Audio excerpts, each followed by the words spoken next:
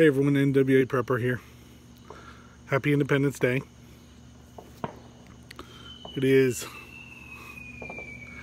just before dark here where I live, and so I thought it would be good to take a minute, and because I'm outside watching all the neighborhood on that side of me shoot their fireworks. My daughter could care less, and Scout is back there with his dog. His dog's been with his grandparents. I mean, that was their dog, but you know, it was his dog. And so he's back in the backyard, laying with him, keeping him comfortable, because he doesn't like him. But and I can't blame him sometimes. Anyway, I'm glad you're here. It's a great year. I've been blessed in a lot of ways. We're doing really well on the subscribers on NWA on YouTube. Instagram's doing good. I'm trying to stay pretty active there too. I have a little bit of fun there, and then Patreon it's growing. It's little, but it's a different feel than it is on YouTube. So I like that, and everything's, you know, it's a blessing. TJ's turning into quite the friend, or I think he is.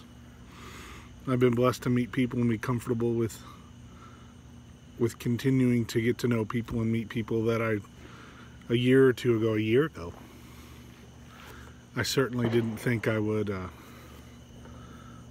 ever get to meet and talk and hang around some of the people that I get to see pretty regular. And I tell you, no matter what you feel about the 4th of July holiday or Independence Day, the best thing that I can tell you is to sit where I'm at and to watch intentionally that way, to see my new neighbors. There's nothing behind me that way but outbuildings, and it's one street this way, but the rest of the town is that way.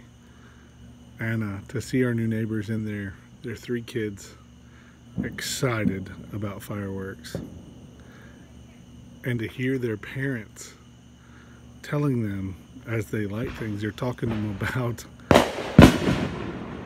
our founding fathers. It's exciting. My kids have long grown tired with the stories of that and the cartoon Liberty Kids. They had to watch that, or they liked it for a long time. But anyway, man, I'm just so glad you're here.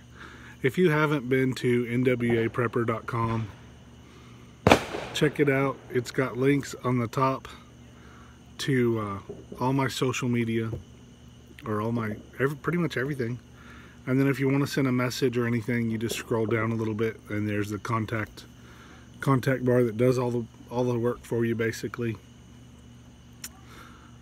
And I'm excited. Thanks for being here. Let's get ready.